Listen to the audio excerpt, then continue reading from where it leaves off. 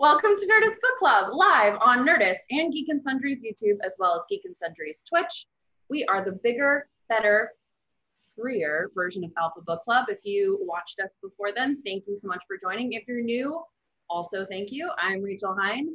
I am the editor-in-chief of Nerdist.com, and joining me, as always, are Geekbomb's Maude Garrett. Hi, how Dune going? How Dune you Dune? And DC Daily's Hector Navarro. Can't believe we're finally Duning it. We're Duning it, baby. I didn't think, guys. I just had to. I had to see you stumble so that I could nail. I know. I was happy for that to be my role. I was thinking about it as well. So if you have not joined us before, thank you again for joining us. This is our online live book club where we discuss all of our favorite nerdy tomes with you while enjoying a refreshing beverage. Speaking of refreshing beverages, we were sent some really delicious wine by the Hideaway Wine Company. So if you're of drinking age, which is 21 and over in the US, make sure that you head over to www.thehideawaylo.com. It's Hideaway Wines. You can purchase wines, you can sign up for their wine club, and they were very kind to send us some of these. So thank you very much. Mine's called S&M.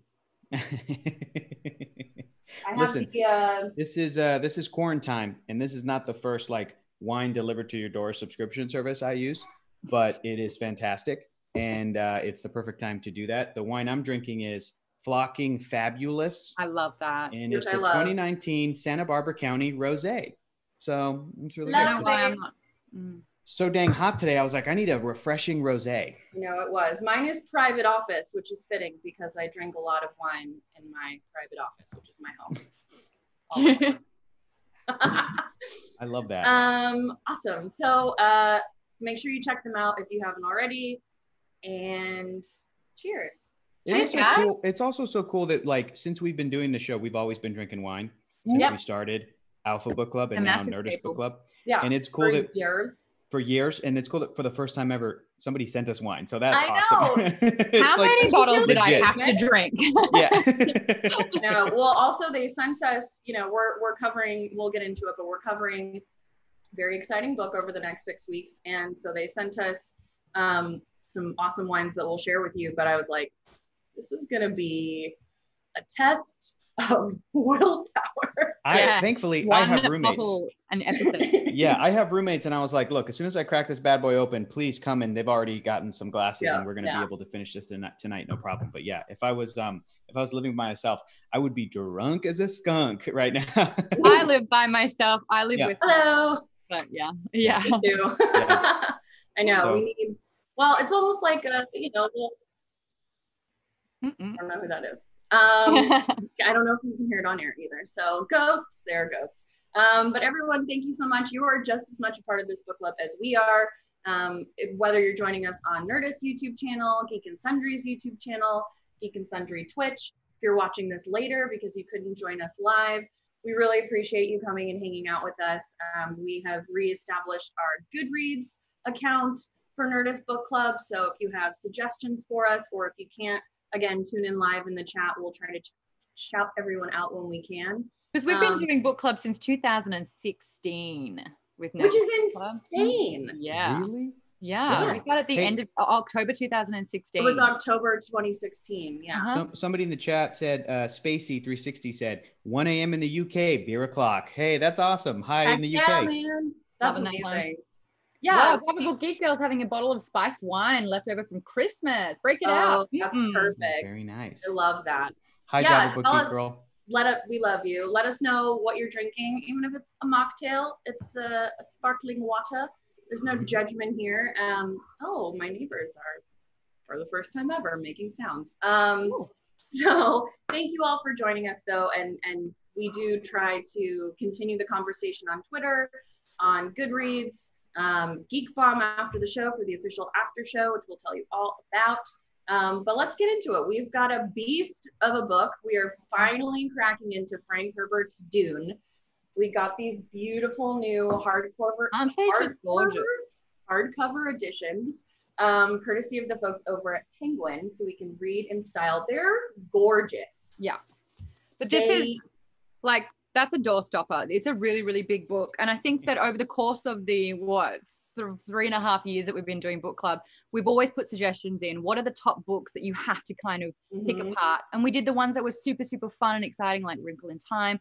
And we did ones that were a little bit hard to digest, like 1984. But all the books that we've been covering are what we think to be staples in a book club community, like things that you kind of have to get at.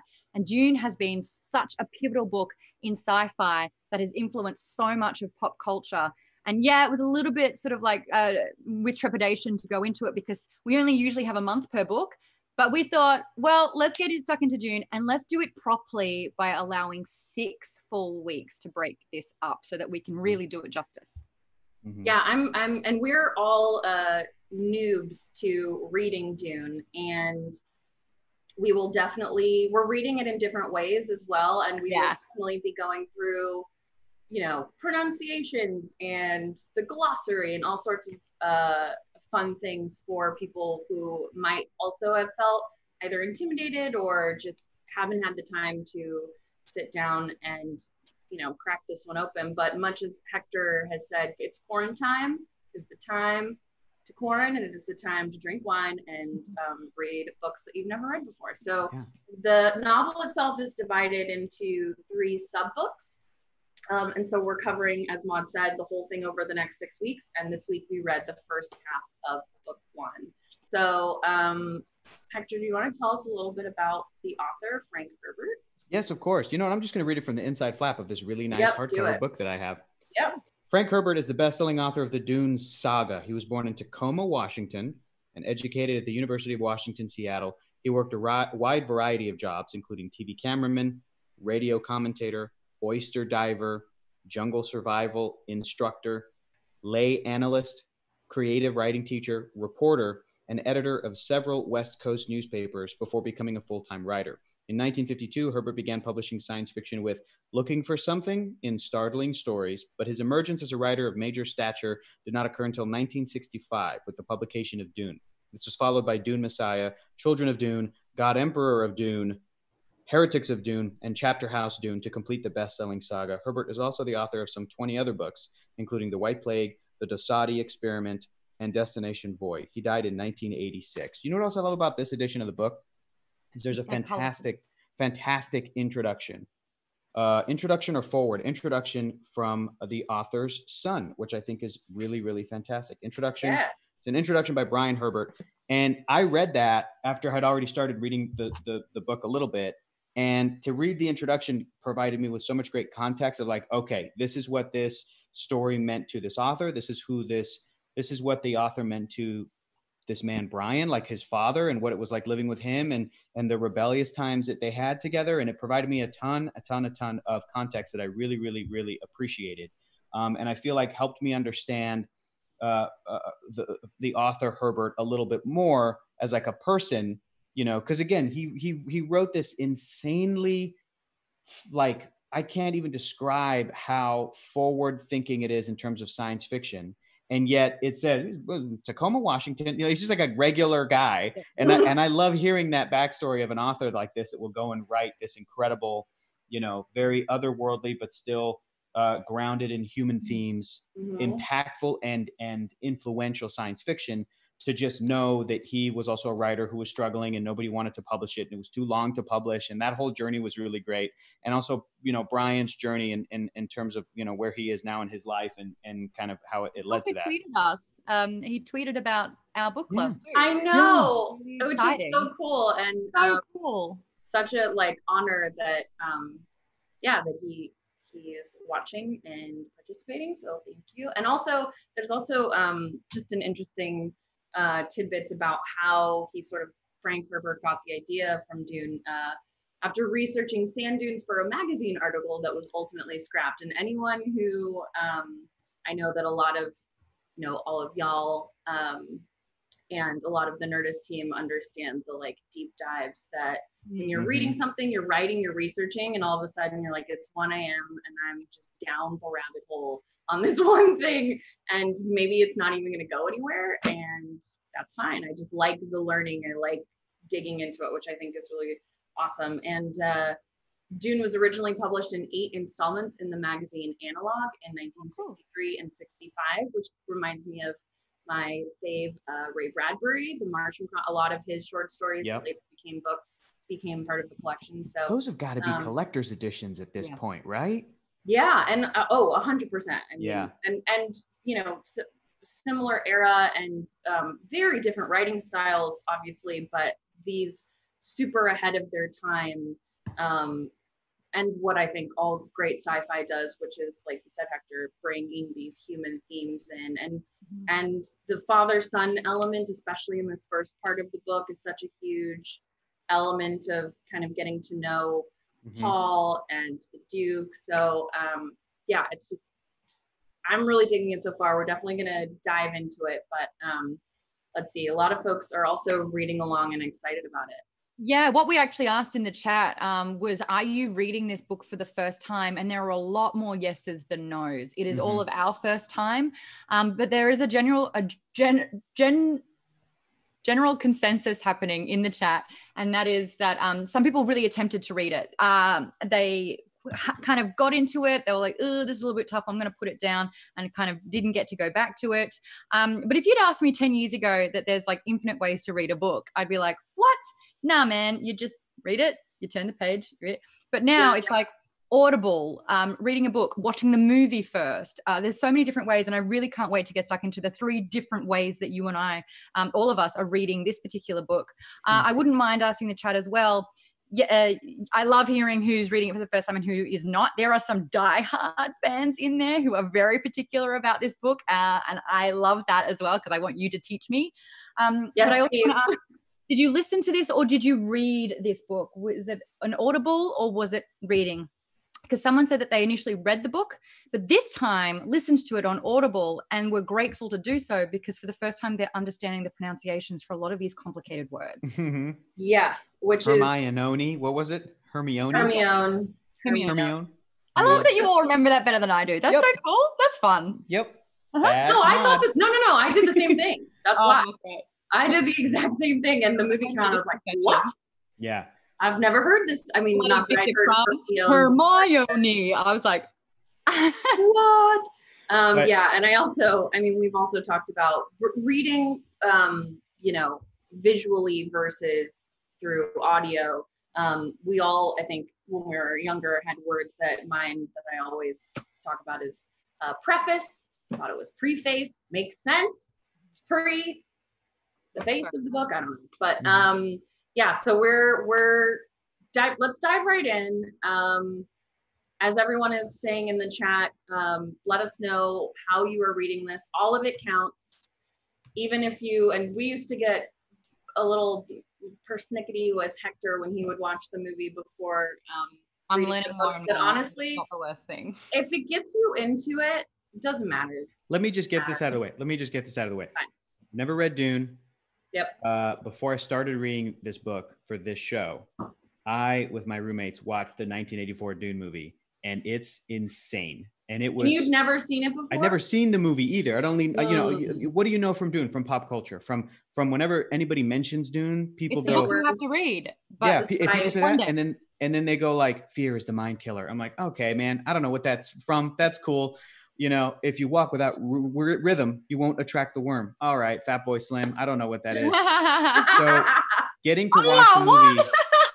to watch the movie and like getting that context was really helpful. The movie itself is really entertaining. There's some great stuff in it. There's some bonkers 80s movie stuff in it. It's a David Lynch film, but it's also like of the few David Lynch films I've seen so far, it's kind of the most grounded of a movie, which is saying a lot. Sort of get what you're saying there. Right? Like it's like Mulholland Drive that's set in Los Angeles is kind of more esoteric. There's more of a framework that's set right. up that is clear. Straightforward narrative. Yeah. So I was telling Maude before we started rolling, before we went live, that like, I'm really glad I did that because it gave me enough of a framework and an understanding of what the bigger picture is, the larger story, some of the visuals, and some of the concepts, and especially the names and the pronunciations, that when I started reading, I went, okay, even if I can't always completely 100% keep up with every word that's being said in terms of, you know, what the characters are saying to one another, what the terminology is. I've even started to be able to recast some of the roles with like the new actors in the new movie that's coming out. Legit, I'm like, I can hear Oscar Isaac as Paul's father. God, yeah. I can hear, right, Rebecca Ferguson as Jessica. Like I could start to do that. I so really it's helpful. am digging it. And I actually, for this section, I know a lot of the main characters in casting, and I'm so excited to see that movie. I love, and I'm sorry again to pronounce his name because I don't speak French, but Denis Villeneuve. Denis Villeneuve. I just really like saying his name. But I love his movies, and I love, and we'll obviously get deep into the themes, but I think that between Arrival and Blade Runner, not just the aesthetic, you know, choices that he makes, but also the character choices that he makes and the stories that he tells, anything that, you know, in a 2020 context where I'm like, about, you know, gender, different things that we'll get into. I'm like, you know what, I do really trust that this project is going to kind of take this framework and bring it into where we are now. And even just from the casting and a lot of the shout out to Dan Casey, Matt Caron, Lindsay Romaine, Amy Ratcliffe, who are the Dune experts, Steven Zerwinski, that I'm like, hey, so this thing and this, and they'll tell me everything, but they're super excited because they know the core of the book and what that might look like, you know, in this version. So very excited. Also definitely thinking about Oscar Isaac a lot. I'm not general, but also while reading this. I have not let any of the casting, I have not touched any of that stuff because you know me, Hector, he and I are completely different. He will consume all this before going into a book. You're so cute. Will you just mark this timestamp right now? For doing that. That was the cutest thing I've ever seen. I have to go into the blank canvas because I have to flesh it out on my own and I have to establish it. And if that means reading through twice, then so be it.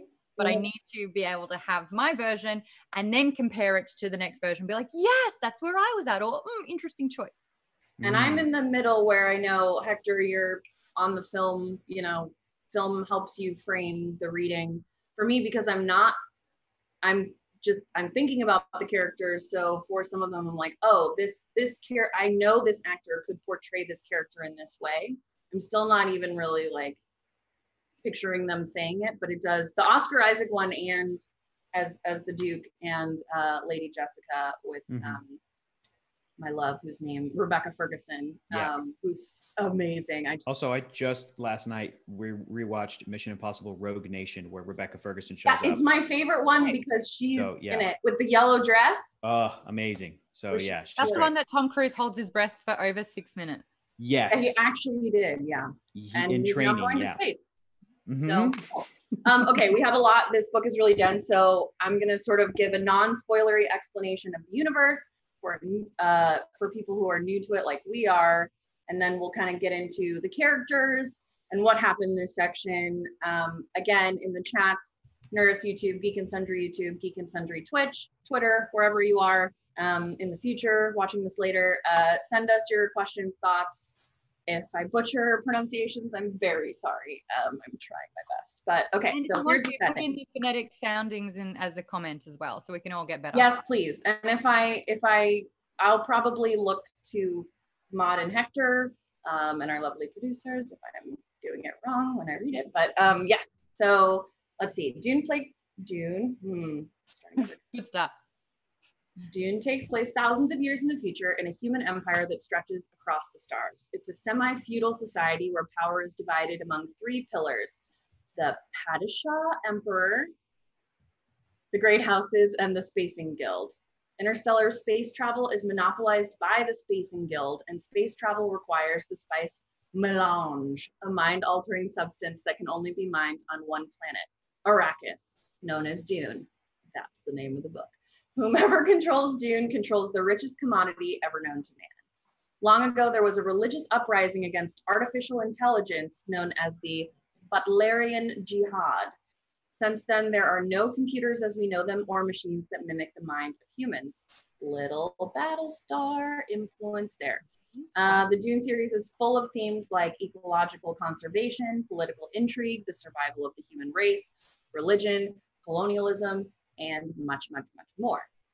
So now we're getting into the characters. So we're going to get a refresher. What? That is already a lot. That's already a lot. Mm-hmm. Honestly, for me, that sort of, I think because so many other sci-fi stories have clearly been influenced by this, I was like, okay, got it. Like there's a spice trade. There's all of it. It's so political, and yeah, I do the nuance of it might not make sense to me completely yet of how everything is impacting each other, but it's like, this is the hub, this is the place. I mean, modern version oil, very, similar, and taking a place and its people and displacing them in order to mine this place for resources and the sort of rich houses that are fighting over it. And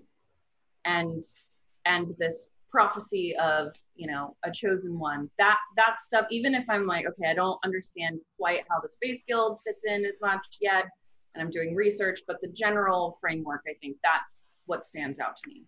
I'd really love to discuss this concept, because I have always sort of, if there was a choice between sci-fi and fantasy, gone to fantasy, because fantasy is usually like pre-time. So there's no technology, there's no forms of like immediate transport where you can cover vast amounts of land.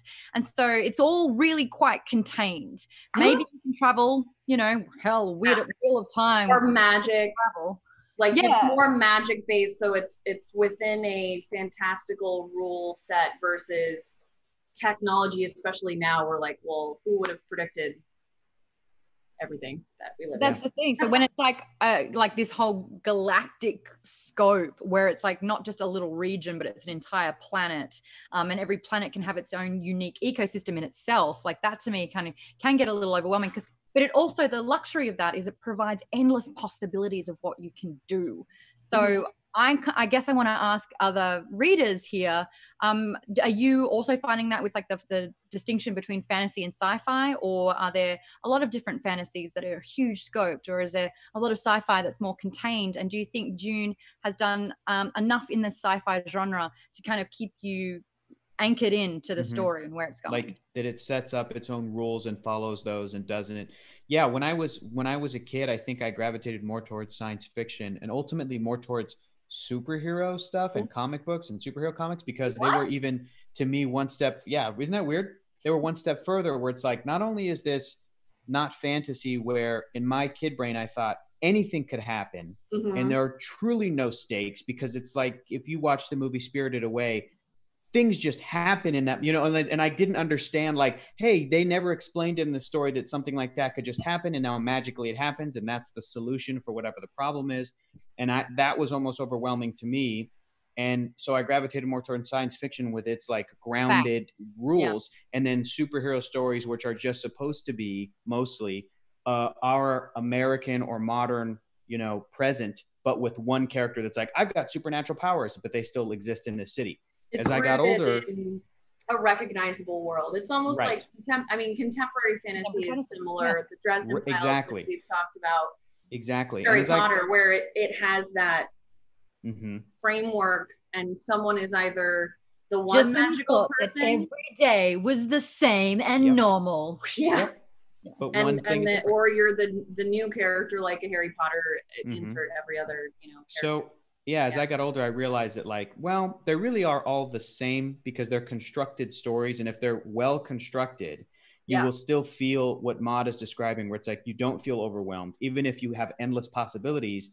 A science fiction story like something like Star Trek will tell you, okay, there is people in the future, hundreds of years from now, they can travel faster than the speed of light, but only to warp 9.0 or whatever. And there's only this number of planets, and it's only in our galaxy, and it's fine.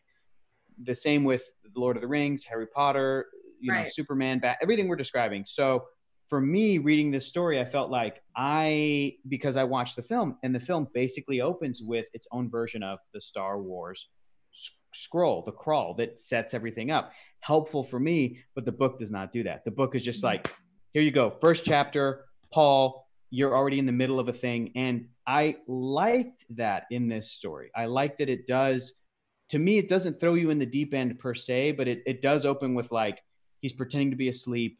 They're having a conversation about him. And you're like, what's going on? Thank you. This first chunk of the book, I'm so torn between, there was so much exposition and there was not much at all, because they would sometimes spend a lot of time going, all right, this is what it is. This is why it is. But then other things, they would just say a word you'd never heard before and expect you to know it. And it was quite interesting. What it reminded me of, just because I know we read this on Alpha Book Club, and I know that Maude, you are a fellow fan, but it reminded me, not stylistically or anything like that, but throwing you into the world, His Dark Materials, where that first chapter, and it's another one similarly where I think if you, our lovely producer Stephen was saying that he's reading this again, and it made it came back much easier, and it was easier once you had read it once to sort of understand that. And I think that's what I felt like when we did His Dark Materials, where I was like, well, this is how, like, I couldn't even fathom being confused because I'd known where it but in that story, that's good rule build. That's good universe building and having a set of rules. Yeah. In that story, what's the main character's name? What's the girl's name? Lyra knows a bunch of stuff. And Pantalaimon, but Lyra. That's so funny because I have a D&D character called Lyra, and then you have a cat called Pantalaimon. So same thing, really. I have to address a comment though, because it's completely on this notion, and it also talks about a book that we've previously done for Alpha Book Club, and it's interesting that they share the same audible narrator. But the Tamarani said, "Oh, hi, good to hear from you again." Ozzy said, "Did anyone else find the explaininess of the exposition like Anne Rice, and what Anne Rice used to do with her exposition?" Well, but we haven't done the Vampire Lestat, which I feel like, and the Subtle Knife, both of which I want to do. Those are second. But I would say that once you get further into Anne Rice's books, a lot of that world building changes. I think this actually does a much better job of throwing you a little bit into it, and it's intimidating. And I remember trying to read it a couple of times before and being like, nope, I can't. But to the point of how you're reading it, I've been doing the audiobook and then also marking parts in this beautiful book and looking at the glossary, and that has helped me a lot to. You're marking the book? No, with little with like tabs. I'm so sorry. That's fine too. It's I mean, I do that with like not a very beautiful deluxe but book. This thing is gorgeous. No. I would never harm this beautiful baby. But no, with my like old books that I love and have read a million times, you don't want to see it. Want to read a comment from the chat? Yeah. Julie Manning says, we got to soak in Caladan to get the full contrast of their life there and what their life would be like on Arrakis. And again, me having that movie context, to read those first few chapters, I'm like, yes, they're constantly mentioning how wet it is and how much rain there is, and the characters reflecting on that. And then when you get to, and that's the one probably like issue that I took with this first few chapters. Like Camino in the prequels. What's that? Yeah, exactly. Just constantly raining. But that was my one thing, is that in the movie, they do a bit more of showing you stuff of like, okay, here's how here's how they're going to space travel, and actually show you moving from planet to planet. But in this, it just goes from one chapter to the next, and you're already on Dune, the desert planet. I think I mean, I haven't, it took a lot actually for me not to read ahead, which is crazy, because when I've tried to read this before, I was like, I can't do it. But I really wanted to keep going. I'm sort of this is a good segue to get into everyone we've met so far, but growing up, I mean, I always, much like Hector likes comic books, but I've always gravitated towards horror and like thriller with science fiction or fantasy elements, but it's always been something darker, something that's very character driven and takes whatever sort of those human moments are, whatever genre it is, and tells the story through that lens. So we just go to nerdist.com and check it out. But Christopher Pike, who wrote a lot of my favorite like horror sci-fi books, that if you did Goosebumps and then like Fear Street, Christopher Pike was sort of the bridge between that and like Stephen King or something like that. And Mike Flanagan, who did Haunting of Hill House and many other amazing, Dr. Sleep, Gerald's Game, is doing a Christopher Pike show that will incorporate a lot of different books and stuff. So if you are also a Christopher Pike stan, I'm excited for you and me. But I think the characters this time, once I got past the first, you know, just introduction of characters and what was happening, and I was like, the, you know, Benny Gesserit and all of these things, I was like, man, I don't understand. But listening to it now, it felt like a play that I was sort of an immersive play, like Sleep No More, when we would be able to go to the outside world. For those that are not listening to the book and just reading, it is set out like a bit of a production, a play. So there's Jessica is a female voice actor. You know, you have different roles. That's great. The narrator I love is it. the same narrator from Interview with the Vampire. And I noticed that big time. And it actually, like, my subconscious was bringing me back there because of interesting. the voice. Yeah. But you have a different actor for Paul. You have a different actor for Leto. Like, you know, you hear I love the story going down. That was super, super helpful for me. That helps me a lot as well. And it feels more, I get a little lost, both in fantasy and sci-fi, actually, when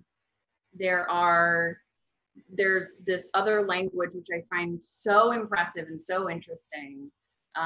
But when it feels very abstract to me, and because I'm not sort of watching it happen, it can blend together. And so having these disparate voices and sort of hearing, you know, Paul's sort of like, how dare you, you know, speak to me that way, and which grandma is like, no, don't talk to me that way. I'm very excited about all the witchiness, obviously, but let's go through all of our characters so far. We're not going to do any spoilers for later in the book. I have seen the movie. I know, Hector, you've seen the original movie, but I'm going in completely like a virgin. I don't remember the actual plot of the movie really at all. I watched it. It's insane. It's crazy. In my I know that it's insane. I watched it in my early 20s, so you can make whatever assumptions from that. When Patrick Stewart showed up, I was like, yes, young Patrick Stewart, let's do this. Maude, I'm telling you, this movie is fun. Yeah, well, but yeah, we're avoiding spoilers for many of us. It sounds like in the chat are joining us, which is really honestly exciting, because I think there are certain franchises of any medium where you feel intimidated, or like, I'm very afraid to make a pronunciation mistake now as I get going. But even though I'm listening to it, it's hard for me to retain it. But I'm really glad that we have this. We're fostering this community where whether you're excited for, you know, Oscar Isaac, Timothy, Zendaya, all of the folks in the new movie, it's been on your list, all of these different things. Like, I'm really excited we're doing this together. There's no better time than now, especially in quarantine. While we're getting into the character discussions, because we will go over all the characters, just as a refresher, explore who they are and the relationships they have with each other. But the Tamaranian in the YouTube comments has said, who has the best character name? So keep that in mind and make your comments known as well. She said, Idaho. Duncan, Idaho. I love Duncan, Idaho. She goes, it sounds like a hipster cowboy. Yeah, I'm just on like name alone and sort of what we know about the character so far. I was like, hot. That's a hot name, hot character. Duncan, Idaho, yeah. I also really love that there are all of these incredible names. And Maude, you were saying before we went on that it's almost like another language. Yeah. But then a lot of the main characters are like Paul and Jessica. Yeah, Paul. That's his name of my best friends, which makes me laugh a lot. Actually, Paul, who is a longtime viewer of Alpha Book Club, was so excited that finally this massive property is recognizing Pauls. Yep. It's not necessarily a name you associate with like a sci-fi hero. Yeah, I really enjoy that. So that's what's so endearing about it, though. Yeah,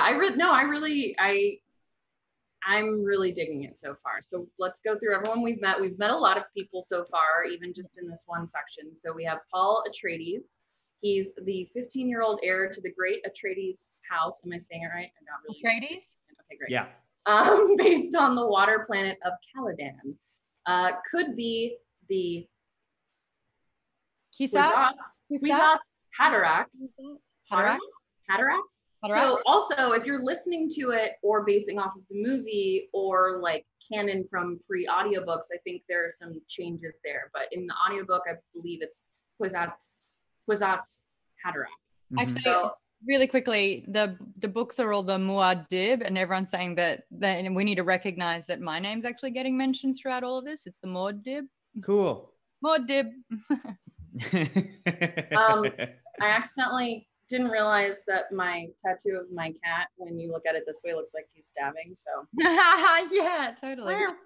But what's really important about Paul is that he is said to be the chosen one, and the chosen one is definitely a trope in a lot of fantasy novels. And a shout out to a commenter who earlier said that Dune wasn't necessarily a sci-fi, but a space fantasy book. And I think that with the chosen one notion, it's definitely like that, even though Luke Skywalker was technically like the chosen one, but he was kind of the only Jedi left to do the job. But he's sought after by the Bene Gesserit order. A little fun fact, the way that I have been remembering the Bene Gesserit is the Bene Gesserit. I was doing that too. Are you kidding me? Yeah. We're gonna get sued, but you guys gotta just watch the movie. No, it's not. Here's the thing, Hector. I respect that that's how you like to do it. I don't want to speak for Maude. I love when I was younger and I would read books and thought I was like, I'm so smart, I'm gonna read above my grade level kind of. I mean, I kept that information to myself. I wasn't like a brat about it, just something in my head. But I had a little pocket dictionary and I would look up words that I didn't know. And I had a little notebook that I'd write down the definitions in. Aww. And yeah, it's like part of like Nerdist, like as a job is and Geekbomb and DC Daily, like all of those elements of tracking down the original source material or the frame from the comics. I know we have writers, and I'm sure you all work with folks like this too, who can watch an episode of The Flash and be like, oh, that's a direct reference to this panel and this thing. Yeah. Oh, that's so cool. I have to go look at that. And so having a, the resources to research that as I'm reading, I actually find that really fun. Much like you want to watch it first. You know what I mean? I get that. Yeah. It is worth mentioning that Paul Atreides will be played by Timothée Chalamet, but what I would like to talk to you about is the fact that Paul is super astute, and that is a part of his gift, where he's so observant. There is an empathic kind of thing going on where they can detect feelings, they can detect truth. They know when someone's lying, which is fantastic. I really love that and Hector, I kind of wanted to pick your brain about that because this is essentially like a superpower. Well, and the mentats as well, and the fact that he's been secretly being trained at this point. And I love that he's sort of a precocious kid who wasn't around other children growing up, but has all of these mentors, these adult mentors who sort of influence what he's like as a person. And it reminds me of a very silly tweet I saw recently, or it's whatever, some sort of meme that was like, remember when you were a kid and everyone was like, oh my God, you're such an old soul, or you're so precocious. And it was like, yeah, what it really meant was, how have you lost so much serotonin or not had so much like when I've actually had a debate about this. He's a really thoughtful, weird, like kid who's in his own head, who is very adult for his age. And I immediately was like, I gravitated towards that sort of quiet, not even confidence, but quiet awareness of yourself, or what you think is awareness at 15, Our buddy, that Matt Karen guy, says he's a homeschooled kid, homeschooled by a Bene Gesserit and a mentat. And I think that's a great comparison. So I want to tell you guys who I've been picturing Paul Atreides as, and it might be because I'm watching a lot of Community at the moment, but Paul is Abed. Oh, I love that. Where it's just sort of like just absorbing. It's still silent, but it's just taking. I just rewatched all of Community when it hit Netflix too. Yeah. I love that. That's where it's at. Okay, we have more to get through, so I'm gonna power through the characters and then we'll get through what's happened, because a lot actually does happen. So Lady Jessica, already my favorite character, surprise, Paul's mother and concubine to Duke Atreides. She's a member of the Bene Gesserit order, played by Rebecca Ferguson, who is so cool. She's so hot, so scary, so intense, so like can be vulnerable. Like I cannot wait to see her play this character. I love this. There's so much epic flow with witches, and it's definitely a very strange system that she's in that we're still figuring out, of these powerful witchy women sort of, you know, manipulating politics behind the scenes through who their, you know, lovers are, who their husbands are, what kind of children they can have. And the fact that she was supposed to only have daughters and had Paul, and that he is such an empath, and that having the, you know, especially for 1965, the masculine and the feminine and the power in both of those things, really, there's obviously a lot of stuff as we go on that we can talk about with gender. But for 1965 to be looking at the power of the femininity and the masculine together, I think that immediately, when we went through with the Reverend Mother, whose name we'll get into next. Gaius Helen Mohim.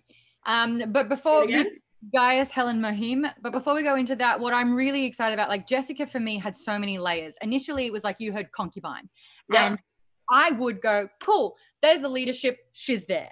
But then more and more, it's like, oh, she's a Bene Gesserit. Like she's actually super like intellectual and understanding and empathetic.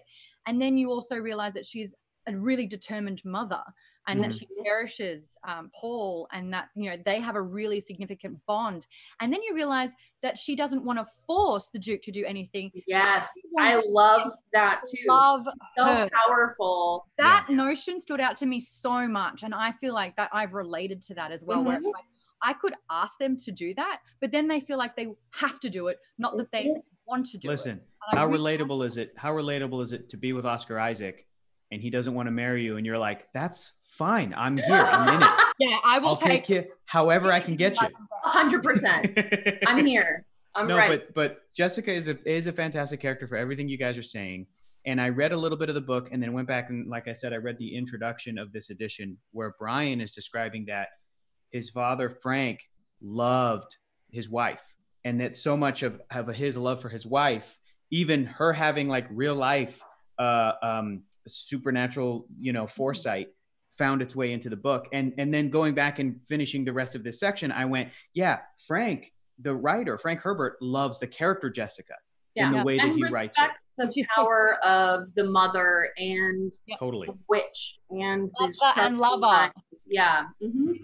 I'm so excited to see Rebecca Ferguson take on this role. I guess we'll get to it at the end, but I kind of do want to talk about like your favorite scene. And it's the one that I've kind of spoken about, where she was challenged by, I'm going to say Yui, because that's how it's pronounced in the books, but Dr. Yui was talking, well, I was like, Yui! Was, you know, he was obviously keeping a secret that he was a traitor.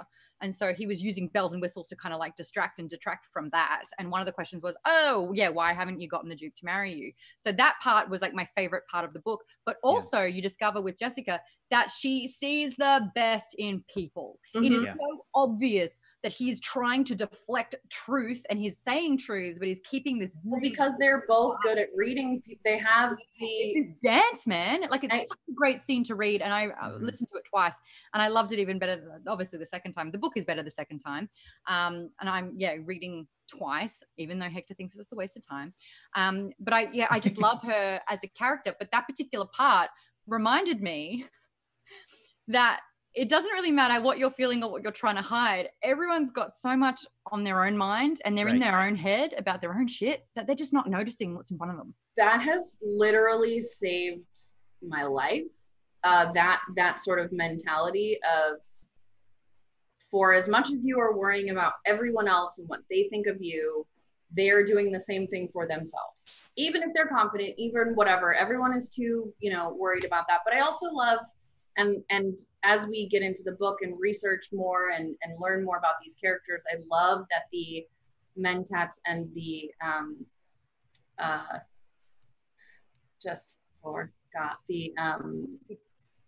and the Gesserit? The Gesserit, yes, the Bene Gesserit, sorry. So many names. That they're both truth sayers, sort of, and I call them BS detectors. and sort of the kind of person, which I know we've all talked about as well, that when you are an empath or a very empathetic person and you can pick up on the just vibe in the room, not to be super Californian, but just the general energy of what's going on around you. And I love that we have these sort of two different types of strong characters in their systems that they were trained in. And that's the power is sensing what's going on with other people and figuring that out. So next get into Reverend Mother, who reminds me, we've talked about some of the Game of Thrones parallels and stories. Olenna Tyrell. Yeah, that's Olenna Tyrell for me in my head, where she's like, I don't care what you think. Olenna Tyrell. Ask me. Yeah. So Reverend Mother Gaius Helen Mohaim, a high-ranking member of the Bene Gesserit order, who tests Paul with the Gom Jabbar. Sweet, thanks. I'm getting nods from our Dune expert behind the scenes when I get it right. Loved her. Just briefly, I was like, this sassy old bird does not care that you're a little dukeling. She does not give a shit. This character was, in the 1984 movie, almost scarier and more witch-like and more antagonistic. And then after seeing the movie, I'm like, okay, that's who that character is. Then I read this section and she felt more empathetic and kind of like sympathetic and relatable and not necessarily motherly. She became like, instead of an antagonist, which is like, my God, if you look back in that era of movies, anyone who was like older that had information was this wicked witch. You know, my goodness. No, it's basically, if it's a man, he's sort of a guiding force, and if it's a woman, it's like, oh, she's so old, she must be. He's going to put Hansel and Gretel into an oven and bake them. Yeah, exactly. Right. But I love the fact that it quite quickly did trust. No, I'm just kidding. Quickly established Mother Gaius Mohaim as a mentor, and it was like, no, I'm calling her Jessica because we have a pre-established relationship, and I've known her for a lot longer. I've been doing this for so long. Do not waste my time. Sit down, shut up, and put your hand in this box. Listen, and also, she reminds me of the teacher that you have, who is super stern and probably gives you a lot of shit, but it's because she knows that you can handle it. And that could be any gender, but she reminded me of a specific teacher I had, where I was like, God, why does she hate me so much? And then in, hindsight is 2020. But realizing that she was challenging me because she thought that I could handle it, you know what I mean? But I love her. I think she's dope. I love a matriarchy. Even if it's behind the scenes. An amazing quote that Rachel Beaver has put in the chat says that her favorite quote from the Reverend Mother is, "A world is supported by 4 things: the learning of the wise, the justice of the great, the prayers of the righteous, and the valor of the brave." That's nearly the Triforce. What hand? And I love that then right after that, as we're getting to know the Duke and Paul's relationship with his father, that the sort of part that holds that all together is a ruler who knows how to rule, and it gets into how they rule, what time they're living in, what people they're working with. Sometimes I think a kinder ruler makes sense for a certain time. I mean, obviously I'm always pro kindness, not terrible rulers, but you know what I mean, this idea that you have to rise to a certain occasion, to a moment. So then we have, speaking of, the Duke Leto Atreides, who has to lead the family from the planet Caladan to their new fiefdom of Arrakis, will be played by Oscar Isaac. I think I may have been picturing. And I love him. I love him already, that he is this, stoic ruler a little bit, but also clearly very empathetic as well, and has fallen for Jessica, and they already have an understanding that she can trick him into changing his mind, but he's still going to try to argue with her first. It was like, that's a healthy relationship and I support it and it's hot. Who are you picturing, Maude, for Duke Leto? Yeah. Oh, I just said it. Probably subconsciously Jared because of the letter. I kept, although. Well, like long hair, back in a low pony. I think it's kind of amazing that the director of Blade Runner 2049 didn't immediately do that either. And just cast Jared Leto in that role, but instead went Oscar Isaac. Yeah. I think. Thank goodness. Ooh, that's nice. Yeah. I think it's a great casting choice, but he is probably my favorite, although I did love the Reverend Mother as a character. But Duke Leto has a couple of moments in this first section that are fantastic. And because I'm a sucker for father-son stories, and because Brian in his introduction was kind of giving me that context of like, look, if me and my dad had a tough relationship at any point, I read Dune, and the way that he talks about Duke Leto talking about his son is that he was able to find some connections there that I thought that immediately got to me. So I know, some great moments, a great father-son relationship that is still not even in all of this very futuristic and otherworldly setting, there's still things in there that are very relatable, because you're like, oh, they don't communicate all that well, and yet there is you feel the care. You feel the care, you feel the love. I also love the way that Frank Herbert describes Duke Leto as a leader, where like the omnipotent narration or other characters are commenting and they're like, I think even Paul himself is like, and then my dad said the exact perfect thing he needed to say at the exact perfect time. It's Leto. Yep. Okay, thank you very much, everybody. Leto. I'm getting different things in the chat. Oh Who knows? Did you see that? I go, is it Leto or Leto? And then it was like, no. Leto. It's Leto. It's Leto. I can't even remember now what was in the audiobook, but let's see. Okay. I think the 84 movie was Duke Leto. We're gonna get through the characters, and then we're gonna get through the series, and we can go a little bit over if everyone will make sure they go to the after show on Geekbomb, which we will talk about after this, where you could call me maybe, I don't know. But we're gonna go through all the characters so we can talk about what happened, because there is so much here, and obviously we are super into it. So next is Thufir Hawat. Yeah, Bert's pretty good. A Mentat, who is basically a human computer. He is the Atreides Master of Assassins, which is awesome. Gurney Halleck, a troubadour warrior for the Atreides, will be played by that's Thanos, cool. aka Josh Brolin. And I think, correct me if I'm wrong, I think that was Patrick Stewart in the 1984 movie, which is hilarious. Yes, okay, great. That is him. And then we have Maude. How is it in the audiobook? Yue? In the audiobook, it's Yue. Yue, yeah. Dr. Yue, a doctor in service of the Atreides, who we're told right from the start will betray them, which I love. Yes. And also, you know that a little bit more. His sister, his sister, so he's trying to get revenge. Then we have, in the audiobook, I haven't looked up who is voicing the audiobook character, but Duncan. I skipped. Sorry, I was thinking about the Baron. Duncan Idaho is Jason Momoa, which I already knew, and that's going to be fantastic. I didn't know that. Sexy swordmaster, I added the sexy, in service of the Atreides, will be played by Jason Momoa. Again, as I said, hot character. But in the audiobook, the Baron Harkonnen, the leader of House Harkonnen, the nemesis to the Atreides through generations, who steps He's a voice actor. He plays the Archangel in Diablo 3. Oh, he's got such a good voice. I was like, who is this? He's evil. I love him.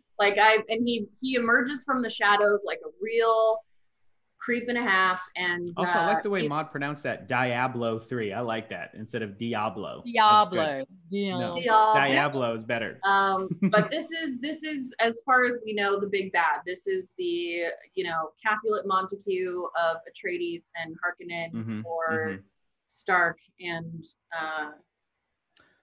Captain America. Yeah. All all of it. I was thinking Game of Thrones, but yes. Okay. Then we have there's a bug in my face. Peter DeVries, Mentat for the Harkonnens, who is also a great character, super into him. Is that the voice of Chucky? What's his name? Do you know who I'm talking? Someone Google it. You know him? Doug? No. Whoa. He's on Lost too. It's going to drive me crazy. Someone in the chat tell me because I have to keep going. But then there's the Baron's nephew. Someone else say it. I don't. Sting, played by Sting. That's all you got to know. No, right. What is it? No, I'm not talking about Chucky. I feel like I found the actor of the voice actor for Baron Harkonnen is Jonathan Adams. I'm pretty sure. Okay, cool. He is amazing. The Baron's nephew, who I don't know who's playing that in the movie. Don't tell me because we're gonna get through. I hope it's just Sting again. I hope they just bring him back. Then we have the shout out Mapes. Mapes. A Freeman who works for the Atreides. Stilgar, leader of a Freeman community that is known as the Siege. And I think Stilgar is going to be. Oh, I'm so late. Javier Bardem.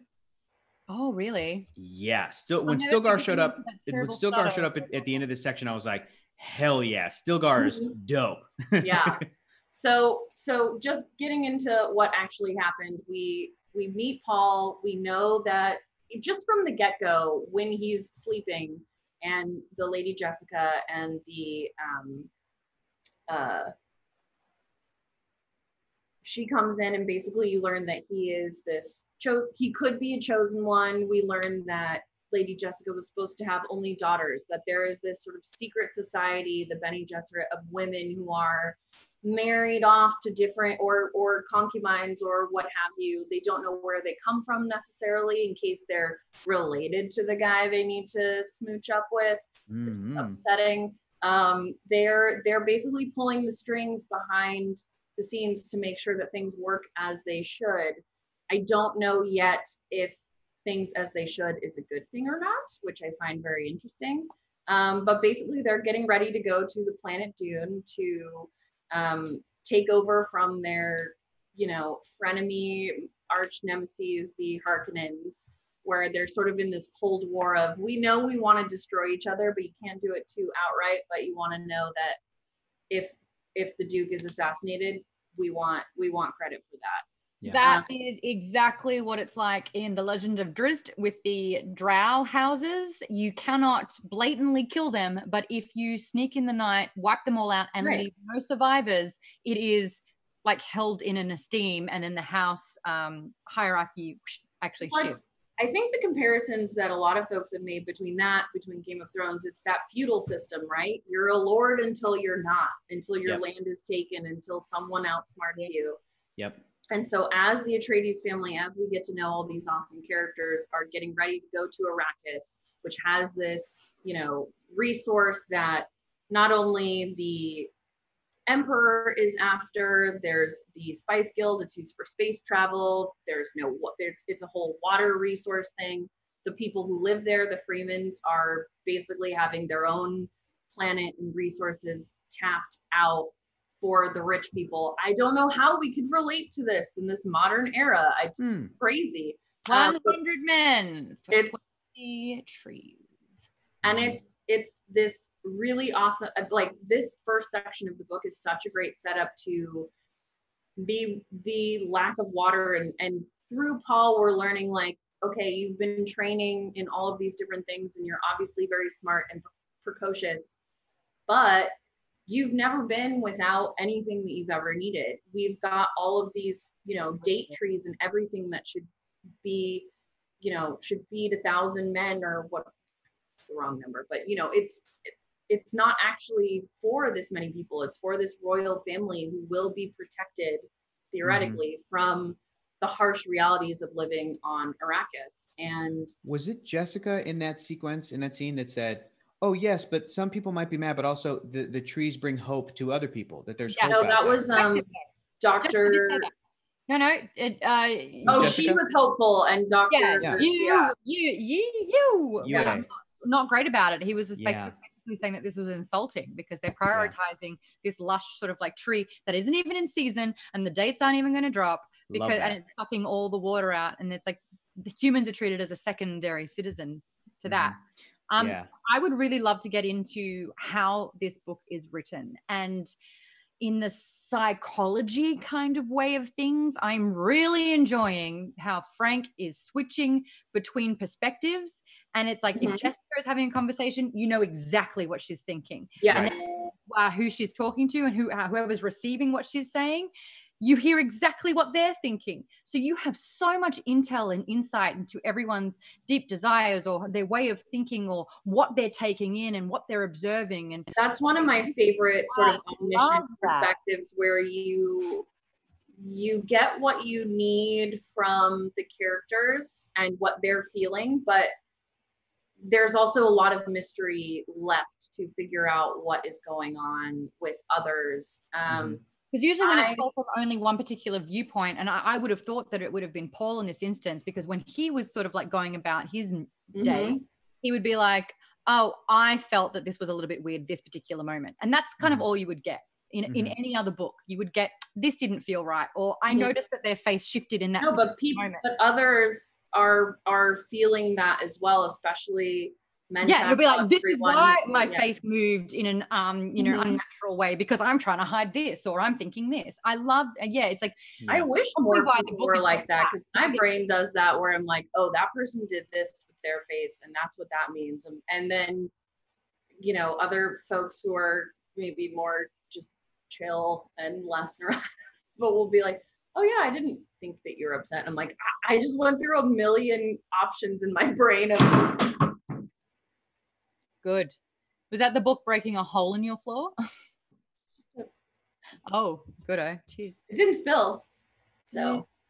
Well, here's a great comment from Rachel Beaver. Rachel Beaver says, I do like how there was more than one perspective. And she also says, my second favorite quote from this section, if wishes were fishes, we'd all cast nets. Yes. That was, yeah. And then saying, oh, but I can't actually use that phrase because where we're going, there are no lakes. There's no fish at all. So this is completely irrelevant. We don't need fish where we're going. I mean, they do need fish. I'm really looking forward to seeing how, with my overall framework, having watched the 1984 film, how the book is going to treat the Fremen that are on the planet Arrakis, that are on Dune, because if we're delving into the worlds of metaphor, and what science fiction does. So we absolutely are. Yeah. Yep. And what science fiction does, where it will, take a sci-fi concept, but it's really talking about some real world stuff. This feels like it is about the dangers of capitalism, and how a sort of invading force will deal with a native population. So I'm really looking forward to seeing how the Fremen are going to continue to be like depicted, because the scene where, oh my gosh, what's the character's name? The Javier Bardem character, who was like one of the leaders of the Fremen, Stilgar, yeah. Where he shows up and he's treated with so much reverence from that one dude who is going to get Duncan Idaho, who's going to get sent by Duke Leto to like go and be a part of their group and fight with them. And he already is. I love that. And just thinking sociologically about, there are good intentions from some of these characters so far, and then there are obviously evil ones, but also just any kind of system of power. Yeah. And this is something that my dad is a labor lawyer and loves Marxism, so fun times were like talking about systems of power when I was a kid. But the idea that any system, capitalism, communism, socialism, etc., could be beneficial as an abstract. It is people that really take advantage of it or make it evil or different things like that. None of them are perfect. None of them work 100%. There's probably a world in which, they could work together, but people are the reason that people are the variable go south, because, and you can take that from a, macro level of an entire community or the world or globalism, anything. And you can take that to interpersonal relationships of people can have the best intentions or think they're doing the right thing and be so completely wrong and not thinking about what's going on. So I'm super excited. Avery Adventurous also said third person omniscient, which I wanted to say, but I was like, I'm not sure if that's actually what it is, because I've had wine and I don't want to be wrong. It's really difficult to write, and it's done so well in this book. And I agree. I love that. And I wonder, like, Hector, we've spoken about how we, where we are in the room when we're reading what's going on. And I felt like I was, sorry, but Navi the fairy in Legend of Zelda, where I was just literally flitting and floating above their shoulders, like getting the insight and then like going back and absorbing what was happening. But it was done, it was done so effortlessly that I thought that that was so spectacular. Something that I would like to bring up from this book was something that I had been very aware of for a very, very long time and didn't know where it was from or what it was about. There is a video game called NetHack, and I played it when I was about 6 or 7 years of age. So that was like early 90s. And this, I think, game was created in the mid 80s. And one of the best weapons you could find was a crisp knife. And I had no idea why. And I was like, what is a crisp knife? Like a crisp knife kind of thing.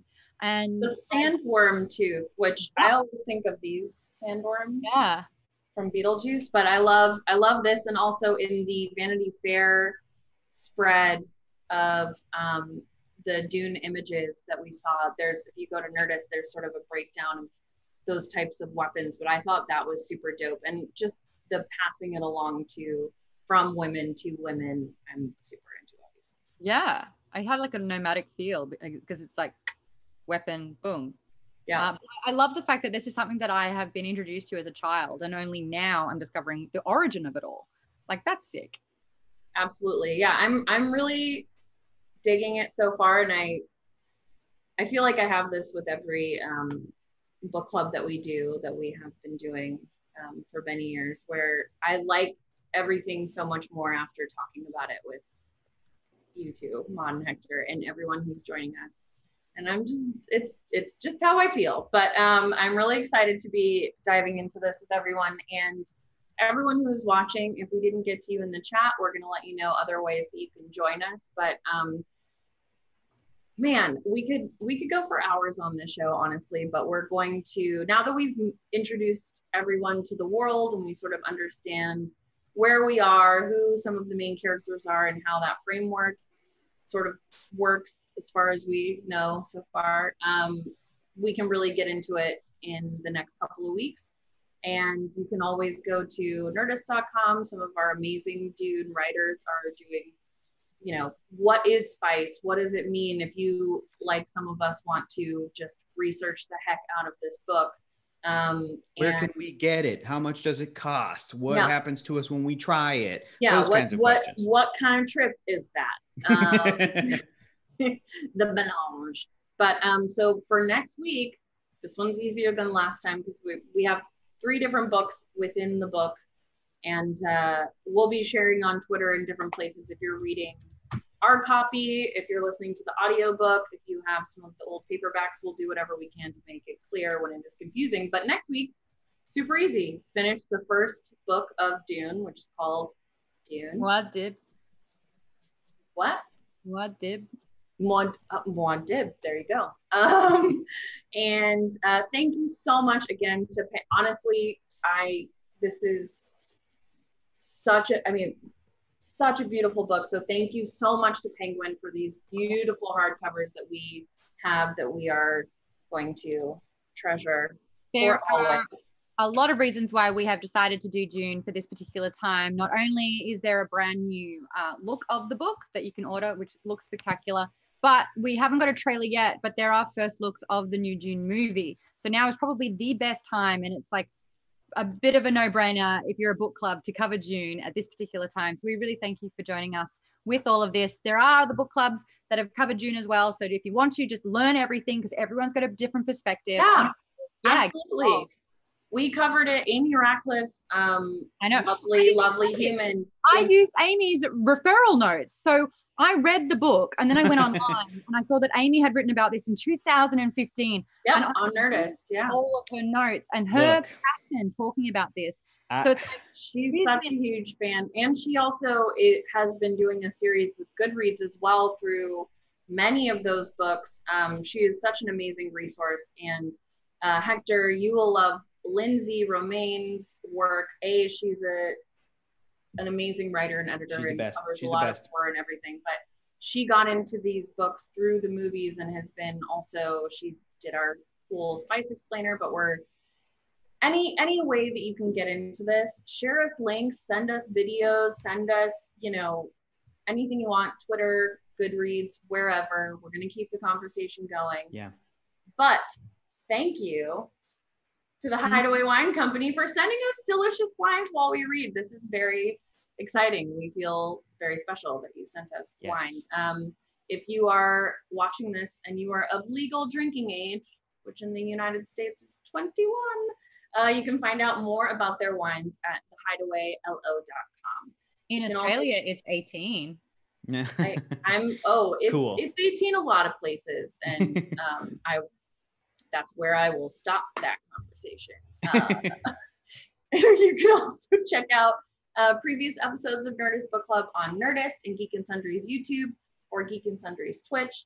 Like and subscribe. We're doing lots of fun things. We have a lot of things in the works from our homes. We're very just grateful that anyone is spending their quarantine, TM Hector Navarro, with us, because we're all at home, and you know, we love this community between all of our, you know, friends and supporters personally, Nerdist, Geekbomb, DC Daily, Geek and Sundry, everything. We really appreciate that we can come together and drink wine and talk about books and not think about the world. Yeah, I think our motivation and motto for establishing book club, especially with all three of us, has been that the more book clubs there are, the more people that are discussing books and sharing that love and that are in this community, everyone wins. Like, I feel like, I don't know when it happened, but books kind of dipped off a little bit, and it's like, bring it back. Let's come back to like what's really, really great to talk about. So yeah, it's all about the community. Absolutely. And it's, you know, for the past few years that we've been doing this, we have really, I mean, we've made our friendships, which I'm not going to cry yet, we just started, but our friendships, our friendships online with everyone who has joined, but also for me, getting recommendations from people or people taking my recommendations or opening up my mind. So it's super exciting. Maude, tell us where we're going next. That's it. It doesn't stop here. We have an exclusive kind of after show that happens on Geekbomb, because Geekbomb is as obsessed with books with a little thing called Power, which is playing, watching, and reading. Reading being a big component. Rachel and Hector and I are going to jump over to the Geekbomb Discord. Every single month we covered a book, but we jump onto a call. So you guys actually get to talk with us and ask questions, and we have a really amazing Q&A to extend this conversation.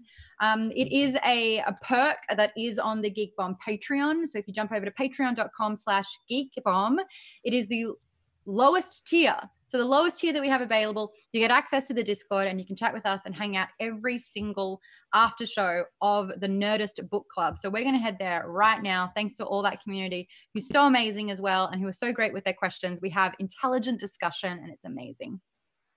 Yeah, thank you everyone for joining us for the first of 6 weeks of Dune. We're going to get deep into it. Send us your questions, send us your thoughts. If you think that you are the one person who knows the pronunciation for a certain name, just let us know. You know, we're trying our best, but let us know. #Nerdist Book Club. You know where to find us all on the internet. Send us your ideas for the next book on Goodreads, and we'll see you next week. Hopefully we'll see you and talk to you in 5 minutes, but thank you so much for joining us, and see you next week. Yep, that's all I got. Bye.